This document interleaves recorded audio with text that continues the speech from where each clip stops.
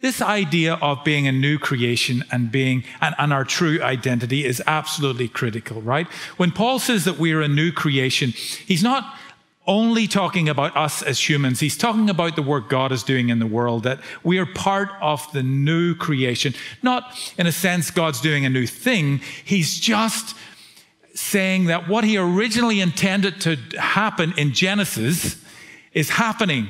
Jesus came to this earth to say God's plan is still in place. He is still king of the universe, and I've come to announce this. And he all throughout the Gospels, Jesus talks about his kingdom. And Jesus is calling his people to live out their lives according to the king and his kingdom ways. And understanding at the very basis of that is this identity. For us as human beings living today, it's a new identity because back in Genesis 3, the original identity was distorted and destroyed by the work of the evil one in Adam and Eve. But Christ came to redeem and restore that original identity and give us back this birthright to be the children of God.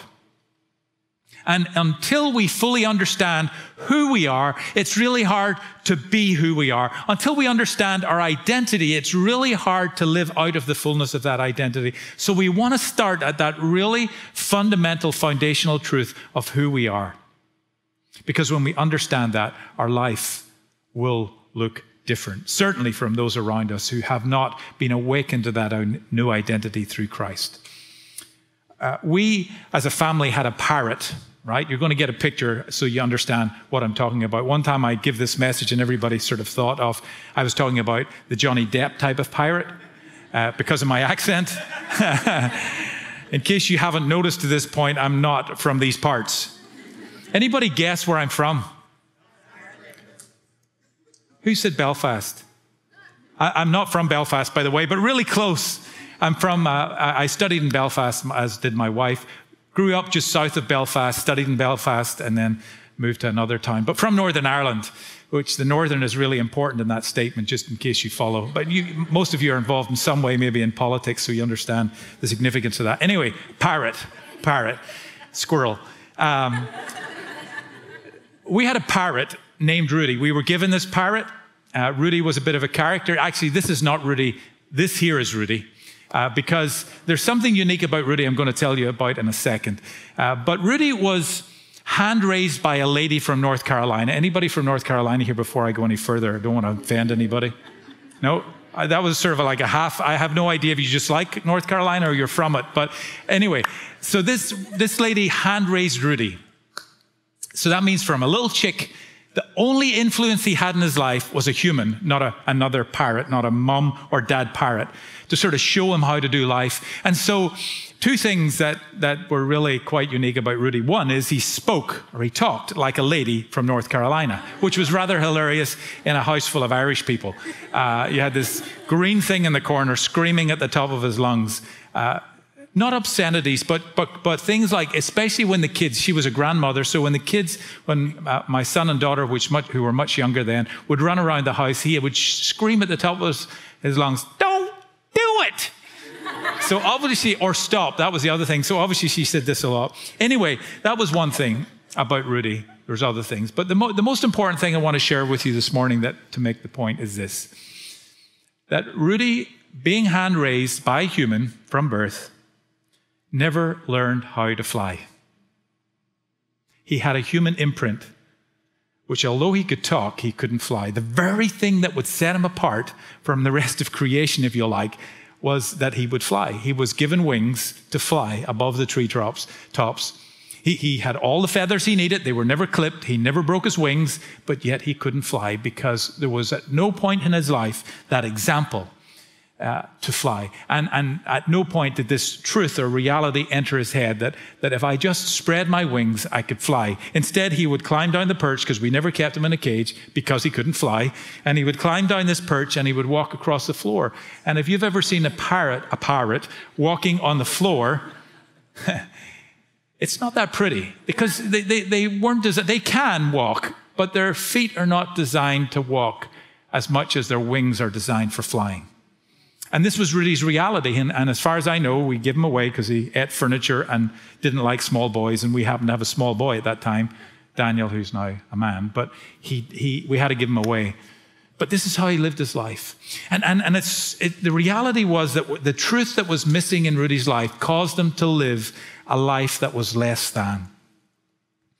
And this is true for us as human beings, as people today in this world. When the picture we have of ourselves is missing key truths or contains lies about who we really are, then how we live out our life is incomplete, is diminished, and even distorted from what our Creator intended us for and what He made us for. In fact, here's the thing. When this distortion comes into our life and starts to diminish our view of who we are, starts to cause us to think of ourselves as less than we are, what happens is that we ourselves personally experience a less than existence. But not only that, the world around us, the community that we live and work amongst, the people, the places, and the spaces we were made to influence and impact, those places, those spaces, miss out on the beauty and the order and the presence that our Creator intended us to bring into those places. They miss out on the salt that was supposed to be flavoring the places we inhabit. They miss out on the light that our lives were supposed to be shining into those places. Why? Because we do not understand who we really are, and therefore we live a less than existence. And so this morning, I want just to focus in on that. And I don't want to give you Andrew's top 3 points on how that can change. I want to go back to a truth that is unchanging, to a God who we sang about this morning that has the last word. He has the last word. He had the first word, and he'll have the last word. He's the beginning of the story. He's the end of the story. He's the first, and he's the last. He's the sovereign God, the creator of all things. In fact, everything that was created by him and for him and is sustained through him. So I want to know who God says I am. I don't want to know who the world says I am. I don't want to live in the reality of what my past might say I am, or the experiences I have gone through, as we heard about this morning, because they do not have the last word. They shouldn't have the last word. I want to remind us all this morning of the God who made us, who has the first and the last word. And what does he say? Well, let's go to the beginning of the story. It's a great place to start, isn't it? If we want to understand what the author of the story was intending by the story. Well, let's go to the beginning of the story, Genesis chapter 1 and verse 26. Now, we often read Genesis and we focus on the first verses that come before 26 about creation, and we recognize God created the world. And then we get to verse 26, we read through it very quickly. There's something in there about we're made in the image of God, so I don't think we look like God, but maybe we have attributes of God, and that's what that means. And we move on and get to Genesis 3, where it says sin entered the world, and that's, in many senses, almost the start of our story. But I want to pause and stay in Genesis 1, 26, 27, and even 28. Because in this is the key to not only our identity, but also our purpose. And I think these are the two foundational questions that humanity have been asking since the beginning of time. Who am I, and why do I exist? And today, folks, I can promise you, when you leave this building, if you believe the Word of God, you will be in no doubt about who you are and why you exist. The pursuit of purpose stops today. We in the West, for some reason, think we have to find our purpose. Nothing that was ever created, nothing, ever got to determine its own purpose. Only the one who created it. And so we will go back and look at what the purpose was for our creation. So let me read Genesis 1:26. Then God said, remember, he had created everything else. Then God said, let us make mankind, or humanity, in our image, in our likeness, so that they may rule over the fish in the sea and the birds in the sky, over the livestock and all the wild animals, and over all the creatures that move along the ground. Even Rudy, that wasn't in there. So God created mankind in his own image. In the image of God, he created them. Male and female, he had created them. You will notice in these two verses, something is repeated 3 times. Let us make mankind in our image.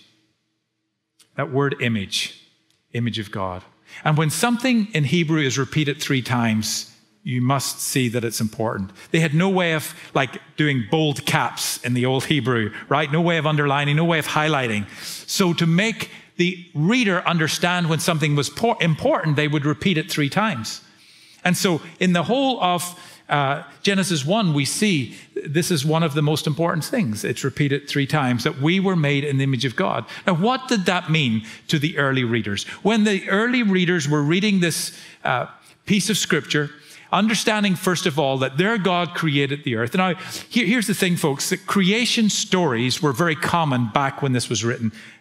Most people who had a God believed their God created the world. This writer's coming along saying, no, this was not these self-centered gods. This is our God, the God of Israel, that created the world.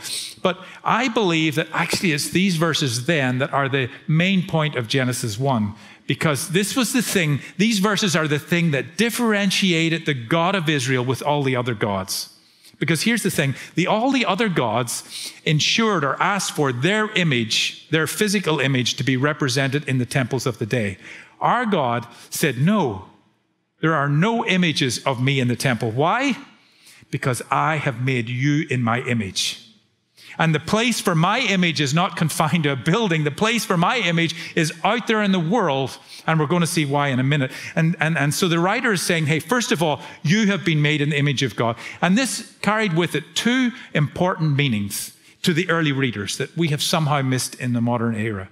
These are the 2 important meanings, and I want you to get. The first, when somebody was said to hold the image of God or to bear the image of God, it first of all spoke about their identity. And this was a title in those days that was reserved for one group of people and one group of people alone, and that was royalty in the day. So the kings and the queens and their families, the pharaohs, if you like, were known as the image bearers of God, nobody else. They were the only ones that carried this title. So when the early readers saw this caption or these set of words, made in the image of God, immediately they would think, no, but that's Pharaoh. He's made in the image of God. But the writer's saying, no. All of humanity is in the image of God. This was mind-blowing to the first readers because the writer is saying that God not only made a few people in his image, he made all of humanity in his image. And with that came the identity, this first meaning of the term image of God. It meant this, that you were a son or a daughter of God. An identity that was reserved for the pharaohs of the day and their families. No longer would this people look at them and say, oh, they're the sons. They have the privilege of this relationship with God. Now they were being told, no, you have the privilege of this relationship with God. You are God's son and daughter. And folks, this changed everything. Because in the ancient Near East, in that part of the world in those days, and even to this day, it mattered who your father was. People were known as the son or daughter of their father. And if your father was an important person, then you carried a certain degree of importance.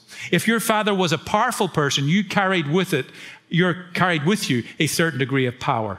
And so they were hearing, your father is the king of the universe. He's the creator of the whole world. Think of the provision and the protection and the power that came with bearing that name of being a son and daughter. And right here in Genesis 1, right at the beginning of the story, the author is laying this out on behalf of God and saying, God has made you to be his son, to be his daughter. You carry his identity.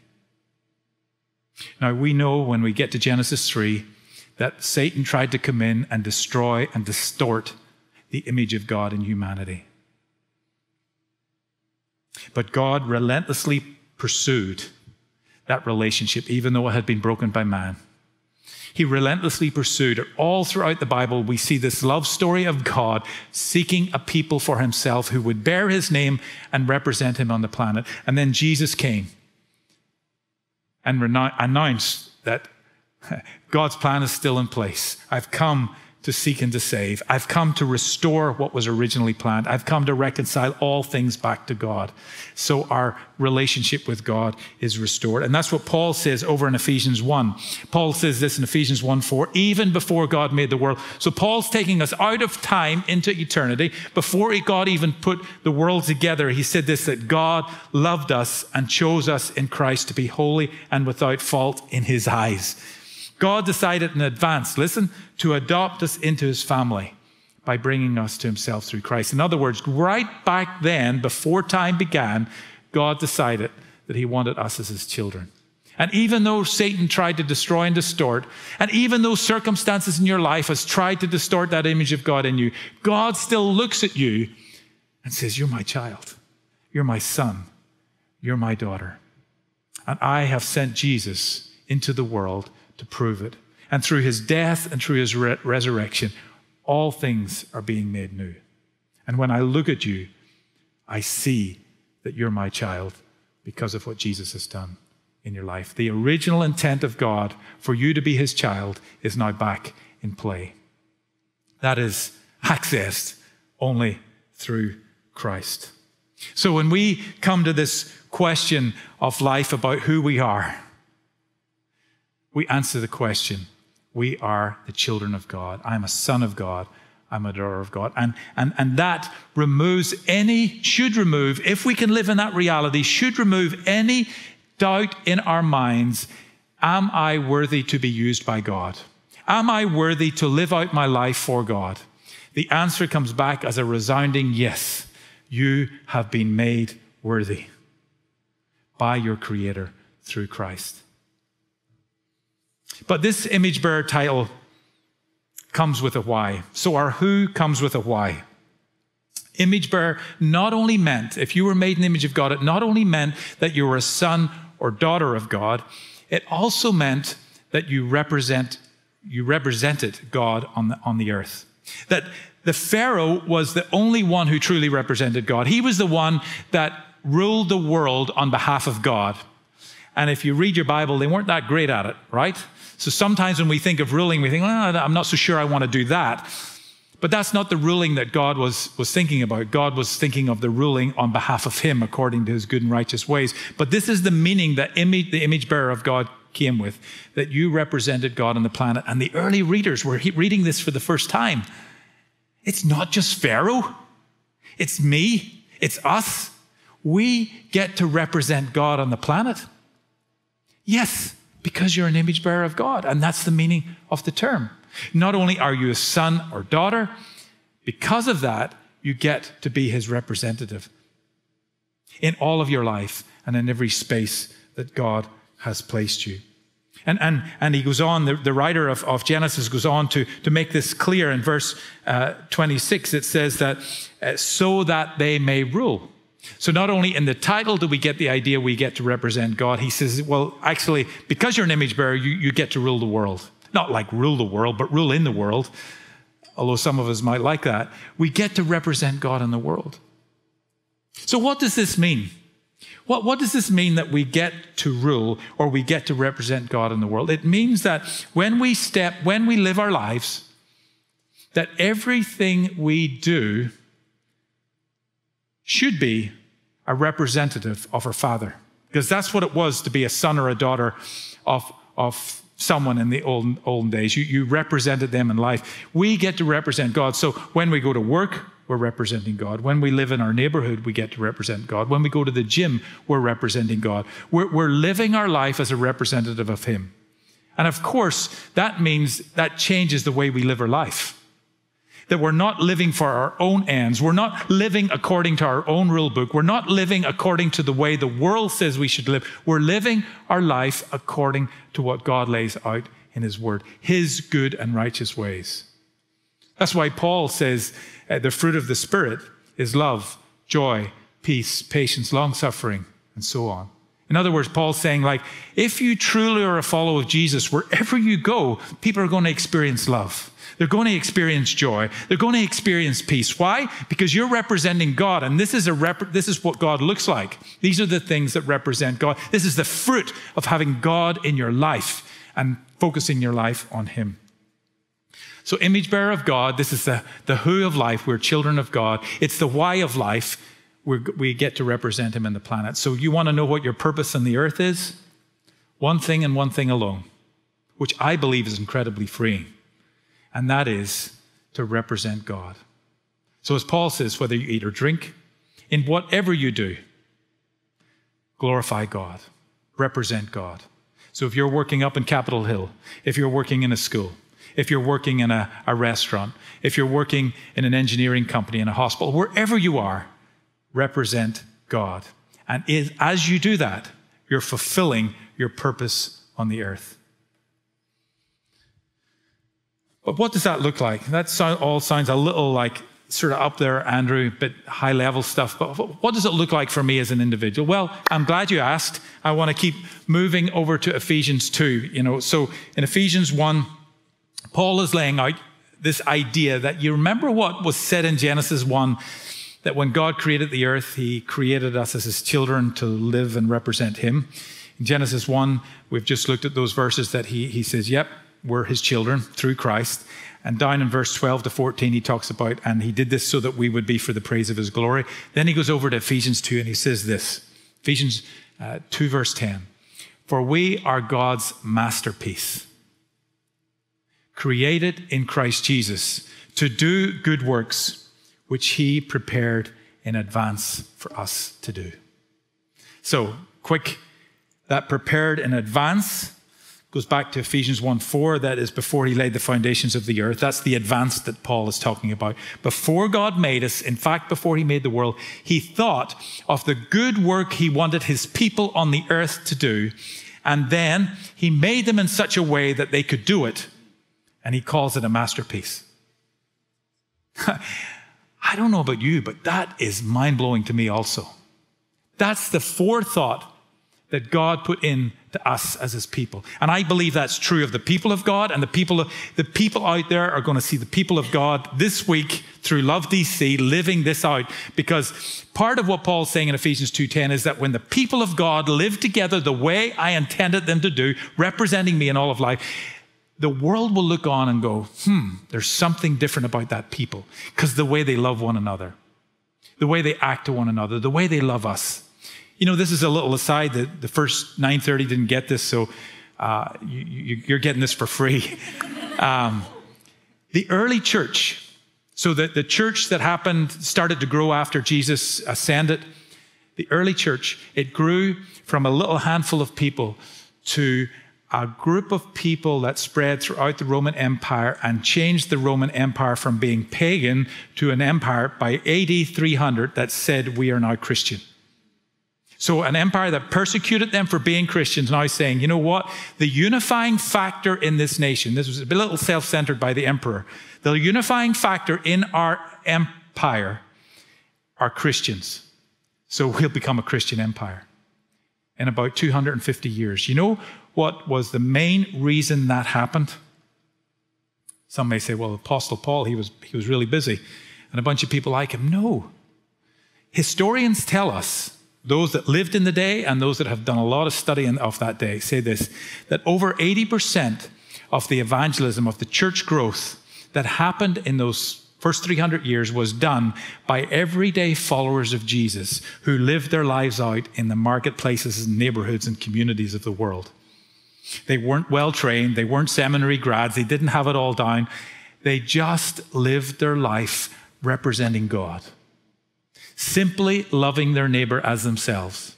Tertullian, who was a historian from that time, said this. He said, when the pagans, that's his name for unbelievers, I wouldn't advise you to use that to your non-Christian friends, you pagan. No, that's an old word, but he said that when the pagans looked at the Christians and started to want to follow them, he said they didn't say, read what the Christians write or listen to what the Christians say. They said, look at how the Christians live their life. They love each other. They love their neighbor. They loved the widows. They loved the orphans. It was their life that was an apologetic for their message that could not be argued against. And I wonder in today's world, again, free of charge this part, I wonder today if our lives were a little bit more clear, if our lives as Christians in America were a little bit more representative of God than what we're receiving out there from different pockets of our society. If our lives were a little brighter and a little more savorful according to the ways of Jesus, would we not have to shout as loud in the public square? Because our lives are living so loudly that they can't argue against. And this week, you have an opportunity to do this with Love DC, but you have an opportunity on Monday morning in your workplace also. And you have an opportunity in your neighborhood. You have an opportunity in your community. Wherever, like these early believers, they talked about an oikos, wherever their circle of influence was, they lived out their life. And when the opportunity arose, they told people the why behind their what was Jesus, and invited them to follow him too. But what does this look like? I think I'd already gotten to that point, and somehow you got the freebie. But here's what I want to share. Ephesians 2:10, Paul says, before God made you, he thought of what he wanted you to do, and then he made you accordingly. God has uniquely shaped you to live out that purpose which he determined right before time, to represent him on the planet. He uniquely shaped you to live out your identity as a child of God. And he calls it a masterpiece. That acronym SHAPE is, I have a whole chapter in my book if you're interested to read more. I borrowed it from somebody else with permission, but it's this here. God has given you spiritual gifts, the S in SHAPE. Spiritual gifts. He's put those inside you through the Holy Spirit when you come to Christ. And that actually in Scripture says that it's more for the body, the gathered body as we build each other up. Wonderful. God has put those inside. Discover what they are, embrace them and live them out. But secondly, he's also given you passion, heart or passion, the H. Things that you're passionate about, things that make you really happy and joyful. When you do them, you don't notice the time go by, right? Or things that make you really angry because they're wrong in the world. Pay attention to those because those are also from God. Now, you can use those for your own ends, for your own betterment, and even the evil one can try and distort them and use them for his ends. But when they're wrapped around your purpose to represent God and bring him glory, boy, they're powerful. Because when you wrap around your life around something that you really enjoy doing, look out, world.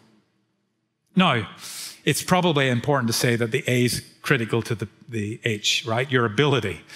As someone once said, like, when you're good at something and enjoy doing it, that's your strength. When you're enjoy something and not so good at it, make that your hobby. Don't impose that in the world, right? That's like golf for me, okay?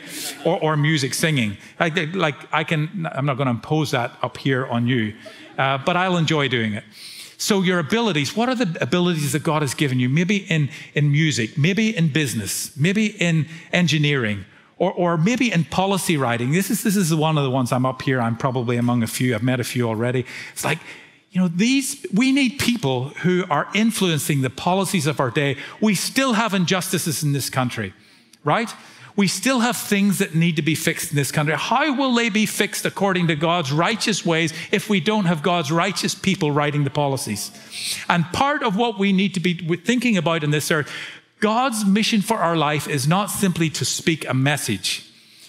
God's mission for our life actually has as much to do with bringing his goodness, his righteous ways, his justice, his mercy into every sector of society and every sphere of influence. Whether you're a nurse or a doctor, make sure that medicine experiences the righteousness and justice of God. If you're a politician, make sure that sphere, whatever it is, we're living that out. And so understand your ability, link it to a passion that you have, and then pursue it. Now, just a little note on this as well, is that we're not one-dimensional. You have many passions and you have many abilities. So there's not just one thing, I believe, there's not just one thing out there for you to do. May this free you up from going, God, I'm not so sure of what you want me to do.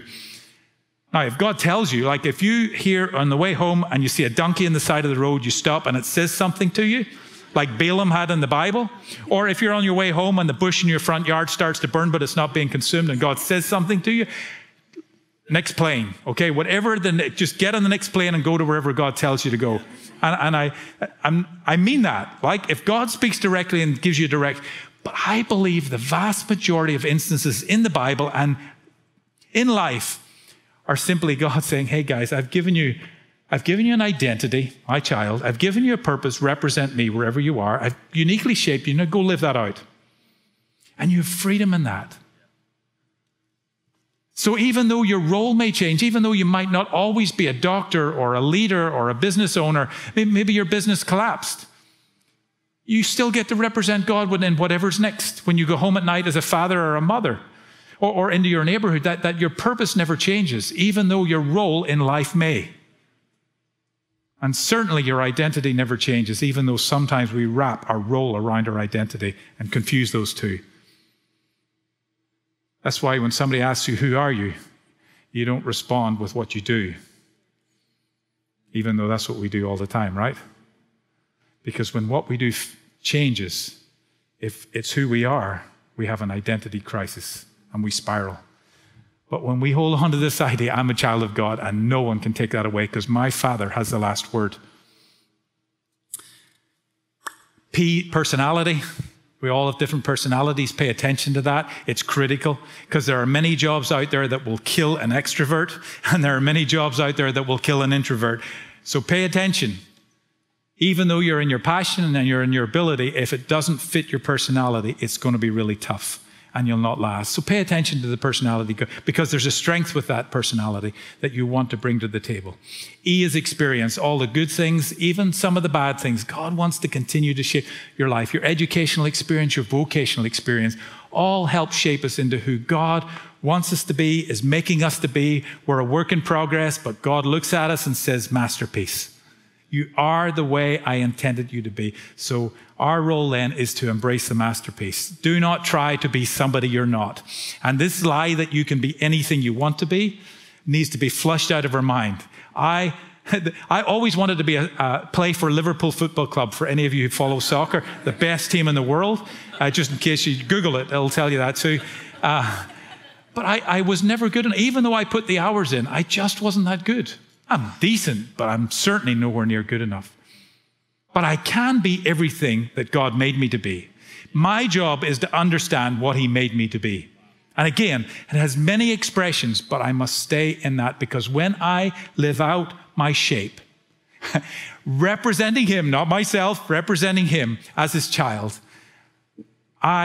you are the most brilliant reflection of God on the planet. I have been all over the world, folks. With my job, I work for an international Christian mission agency, and so I get to do that. 85 plus countries. And I've got to see some beautiful sights. The Great Barrier Reef, the Alps, the Grand Canyon. Amazing. When we as Christians look out over something like that, what is it we say when we're looking out over and we see some amazing natural phenomenon? What's our response? Okay, wow. What's this thing we say right after wow? What's that? Somebody said it down here, I think. I heard, God is amazing, God made that, isn't God awesome? Here's the thing. They're only rocks. Right? And now they're awesome. Absolutely amazing. But you are the children of God, made to represent Him more brilliantly than any of that stuff. Uniquely shaped to do it. And when we don't do it, they'll cry out, the Bible tells us, but we have been uniquely shaped to do this in the most brilliant of ways. So our job is embrace how we've been shaped, focus it on God and His glory, and own the fact that we're on this world to do one thing and one thing only: represent Him. So that the world gets to know who He is. And I love that as that verse in Genesis 1 goes on to say, it says, God says to His creation, standing in front of Him, made in His image as His children, made to represent Him on the planet, uniquely shaped to do it in whatever sphere. He needed farmers, He needed shepherds, He needed builders, He needed teachers, He needed doctors, uniquely shaped to do all these things. Go out into the world and take it forward. as his representatives. I love what it says next. He says, now would you go be fruitful, multiply, and fill the earth as you rule in it. What was God saying there? He was basically saying, would you go make more of who I have made you to be? Children of my children, made to represent me, uniquely shaped to done it. Would you go and make more? Now, I know there's procreation in that, and I'm hearing that this church is doing pretty well. There's about 10 new babies in the last year, which is, yay, keep going. But it means more than that for us other people. It's like, no, God's saying is, I've made you as my child in my image to represent me. Would you go and make more of who I've made you to be until the whole earth gets to experience the beauty and order that my people bring into every space and every place? That is what God is saying. Now, fast forward a few thousand years, and God the Son standing on a hillside just outside Jerusalem, and he has his disciples, those that he has spent his time with over the last 3 years, pouring into their life, teaching them this kingdom way that was intended from the beginning, now restored through his death and resurrection, teaching them how to be his representatives on the earth. He now turns to them, and we call it the Great Commission, but reality, it's a re-utterance of what was in Genesis 1:28. It's this: would you now go make more of who I've made you to be, until every nation in the world has people that are fully into my family, my children representing me in every space and place. That is our commission in the world. So Jesus is reminding us of what God said in Genesis 1, now in Matthew 28. It's not a new plan, folks. It's the original plan, just restated by the Savior of the world, saying, keep going. The whole world needs to be reminded of this. And the people to do it are my followers, which is us, because that's what they were made for. And so today, folks, we need people to be out there in the world. This gathering is so important because this is the place you get equipped to go out there and do the work of the ministry. And every sector of society needs people who are following Jesus, representing him, living out loud, bringing good into those spaces, bringing good out of those spaces. And as they do it, the salt is tasted, the light is felt and seen, and people are drawn towards the glory of God to ask the why. Why do you live like this? And could we change? Could we impact? Could we see new creation starting to rise up all throughout this nation? And what about other nations? The 3 billion in the world that have no one who has gone to live among them to be salt and to be light. 3 billion in places like the Middle East, North Africa, Central Asia. And one of the things we're excited about in my space through an initiative we call Scatter Global is to see people going out, not as what we historically called missionaries who quit their job, raise support, join a mission agency, but saying, hey, have you heard doctor? What would it look like to go live as a doctor in Saudi Arabia as a Jesus follower? In your job, bringing excellence to the medical world over there. What would it look like to go as an engineer or as a consultant, as a teacher, as an accountant, to some other part of the world? I just heard from one of our guys who oversees our recruiting company. He said he's just gotten word in from this dentistry in Ghana is looking for someone from the US specifically with who is a dentist who can go over there and train a whole new generation of newly qualified dentists to practice at the level we practice over here. They're going to pay the salary. They're going to welcome you in, and you get to mentor and coach a whole new generation of dentists and also represent God through that. We've jobs in that sense all over the world. The world, you know that around the world, 54% of employers, Manpower do this study every year, 54% of employers around the world, places like Japan, the Middle East, cannot find the talent they need. And I say, we've the answer to the world's talent crisis. We have a bunch of Jesus followers who will be your best employees if they're living in their shape and if they're working for God, not just an earthly master, because they're going to bring excellence. They're going to bring goodness. They're going to bring righteousness. They're going to bring justice. Your workplace will change as a result of that.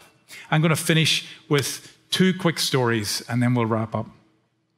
Mary was a follower of Jesus. She's actually from another country, but she was a nurse with a little bit of background in education. And she believed everything I was just saying. I met her in a coffee shop in this country in the Middle East a little while back. And she told me, I went there to work for God and I wanted to be the best nurse I could possibly be. And in the hospital, as she was doing this, her boss soon noticed there's something different about Mary. And she watched how she did her nursing, and she watched how she interacted with patients and with the families and the other nurses. And they pulled Mary in. They said, Mary, we've watched you, and there's something different about you. It's really excellent. Would you mind putting a little training program together to train all of our nurses, right?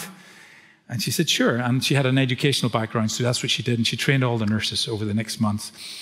So much so that the nursing care rose to a whole new level of excellence, to the point the CEO of the hospital started to hear about it. Now, none of these people are Christians, but Mary gets to do this training based on Christian principles. CEO calls her in and said, hey, Mary, I'm told you're responsible for this. If this is good for the nurses, it's good for the doctors and the specialists. Would you put it together and train the rest of the staff? And she did.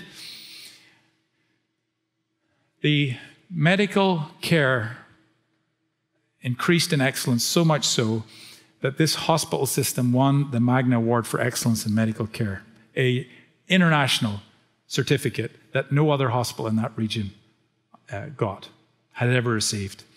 Why? Because a young woman understood who she was, she understood why she was, and she understood how she was to live out that who and the why according to her shape. She loved nursing. She loved to teach, and she was really good at it. And all of a sudden, order, excellence started to emerge in a space representing God's kingdom. And people started to ask, Mary, why do you do this? And she was able to say, can I tell you? Can we meet next Wednesday night? Let's talk about the teachings of Jesus. And Mary had these little groups of local people from a completely different religion who were studying the teachings of Jesus and soon became followers of Jesus because of Mary. What would it look like if every one of us stepped into that space, wherever God has us? I could tell you many more stories of hairdressers, of engineers, of techies doing the exact same thing in places like the UAE, Vietnam, Japan, and many doing it in this country. So my challenge is, wherever you are, start right here. And even if you're only an intern and you're only here for a short time, wherever you are, that is where God has placed you. So be present, represent Him, and point people to Jesus. Final story. I had another bird. This was when I was a teenager. His name was Peter. He wasn't a parrot. He was what we call a budgie, you call a parakeet. This was Peter. Well, a little bit like Peter. He looked exactly like this. Peter's long gone. And let me tell you the end of the story. And you'll know what this means when I get there. He didn't come back. He probably got eaten by a cat or something. But anyway, Peter was given to me when I was just in my teen. I always loved animals. And he was given to me by somebody who bred and showed budgies. But Peter had a pigeon chest, which budgies shouldn't have, I'm told. And I'll not go into the details, but it meant I got him for free. And so Peter became my good buddy when I was growing up through my teenage years, which is a little sad in and of itself. But anyway, I would take him around the house on my shoulder. I would talk to him. One day I came home from school and, as usual, took him out of the cage, put him on my shoulder. We went upstairs. One important piece of information about Peter was I thought he couldn't fly either, because he had this pigeon chest, and every time he would fly one lap around our living room or whatever room he was in, there were really small rooms back over there, he would just land on the floor or maybe sometimes grab onto the curtain, and his wings were out, flapping, his beak open, flapping and gasping for air. So I was convinced Peter couldn't fly. There was something wrong with him. So anyway, this day he was upstairs with me, and he heard a noise down the living room, which was my mom. And so he decided he was going to go down and see my mom. So he flew down the hallway, took a 180-degree turn, and then glided down the stairs. And the bottom of the stairs, the living room was a sharp left turn. The front door was straight on. The front door was open. So Peter didn't take the left turn. He went straight out through the door and outside. And I could hear this shriek from the living room from my mom saying, Peter's gone, or Peter's out, which was the thing we always worried about. So I ran down the stairs, full pelt. Halfway down the stairs, this thought came to my mind. Peter can't fly.